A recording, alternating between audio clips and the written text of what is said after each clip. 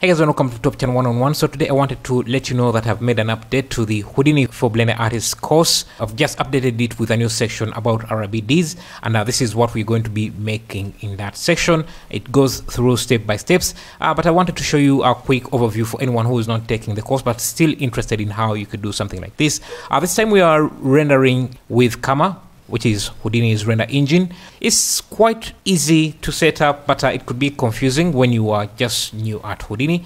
So let me just show you how I easily set up these glass spheres, globes to fracture. I also show how you can make a procedure table here, but let's just jump into the setup to see how this is all set up. The process is very easy. I start with a sphere like this. That I fracture using the Boolean fracture. Fracture it into several pieces. Let me just show them by visualizing the names. You can see how many those are. It's entirely procedural, so I can come in here. So the Boolean cutter requires the input geometry, which is the object you want to cut, and then the cutters.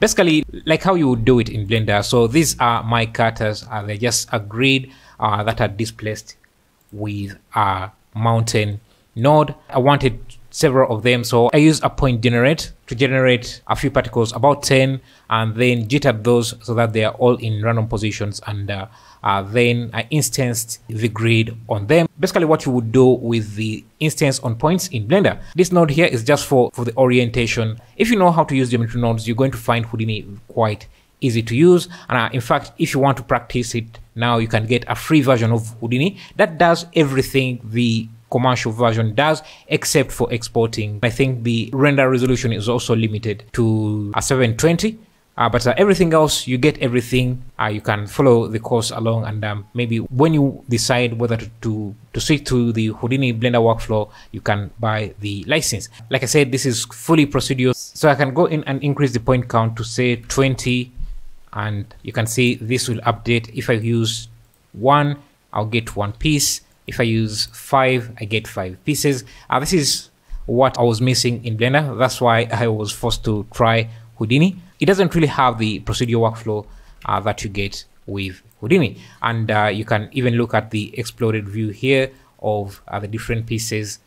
Yeah, then I set up the RBD, which is basically telling Houdini that I want each of these pieces to be affected by the rigid body system. And in fact, if I use the RBD solver, I can just plug in. So this is the mesh I want. I can plug it in here, and maybe I want to move this up a bit fast. So I will just use a transform node before I add this. So I'm just going to move all of these up. So when I run a simulation on them, let me first make sure that I have a ground like that, and yeah, you can see everything breaks up, but the extra nodes are just to set up some properties. So this is the RBD config. It's very useful when you're trying to set up things like a density, collision margins, whether the piece is activated or not. So it does a lot of things here, and I explain some of them in the section. Then we have constraints if I don't want the entire piece to break,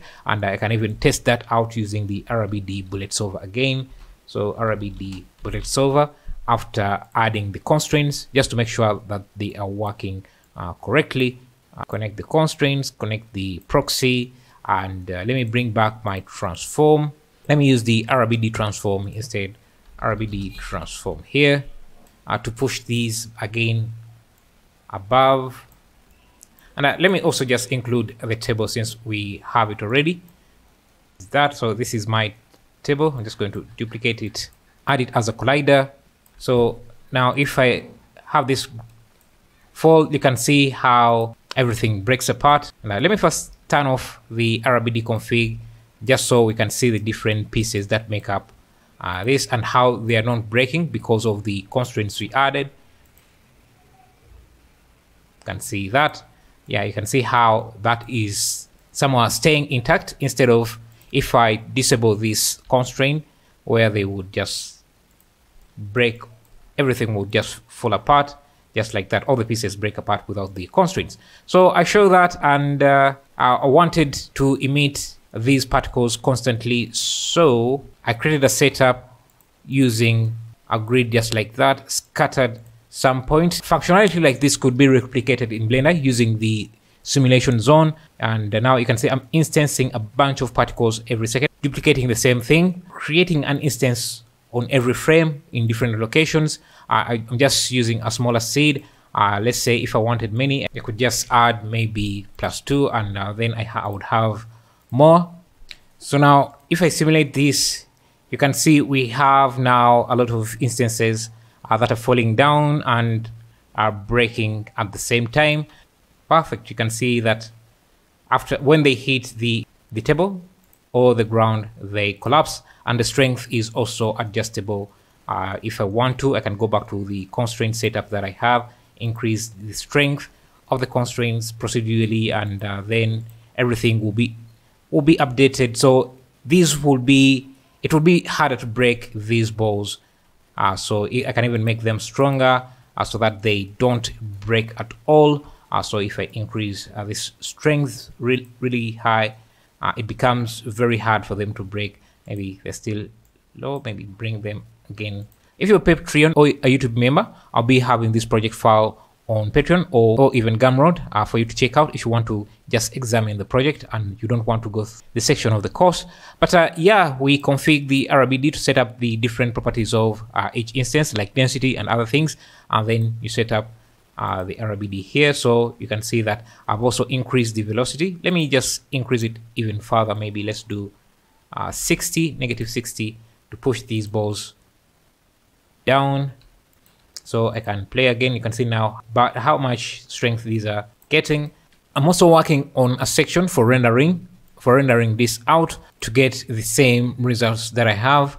So setting up materials and lighting, I'm going to be using Camera for this. So you just have to change to this Solaris, go to this stage here to start bringing in everything, and I can show you how I did that really quickly. This is the setup you need for the rendering. So Houdini has its own space for rendering. For staging things, you don't usually render where you make your objects. For example, in Blender, this 3D space is where we do everything, modeling, setting up, and everything. So in Houdini, it would be like creating a new scene setup, a totally new scene setup, and just importing in the different objects you had from the previous scene. This is what this Solaris stage setup is. So I'm importing in the balls here with the animation and everything. I also have this grid that I import in, and then I import in the table, put them together with a merge so that I can have everything. And now I also set up a material library. So in Houdini, you don't just select an object and create the materials like in Blender. All the materials have to live in a material library. So I can go inside there. You can see I have my glass, I have my wood, and other stuff that I use. It's very simple to use. So for example, the wood, if I enter that, the setup is basically the same setup we use in Blender. You have your main shader, the surface shader. It has the same input as the principal shader. You have the base, you have inputs for the base, the specular, which would also include the roughness, clear coat, transmission, and other things. So to make sure the glass is transparent, you just increase the transmission value, which should be up here. So you set it to 1, but we are in the wood material, which is, I think, the plane. Yeah, so you set up that material, you set up the material for the wood, you set up the material for the table, which is the brushed metal, and then the glass, and you are good. Assigning the materials is very simple. You can just drag onto the object.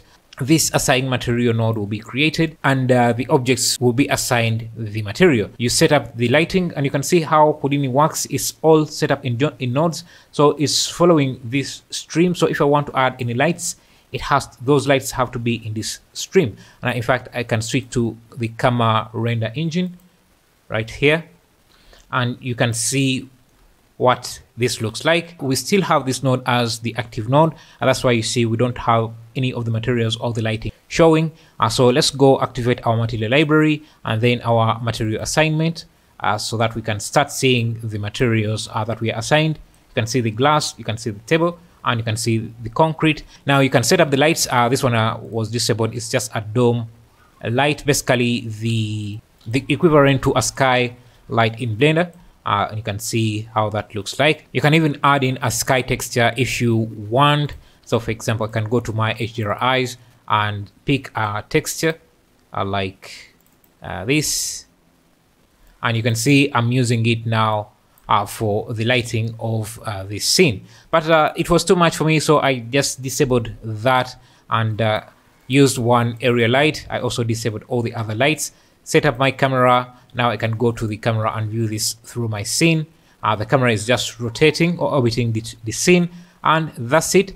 Everything else is just setting up the render materials and then exporting the image sequence to get what you see in the end here. And that's it.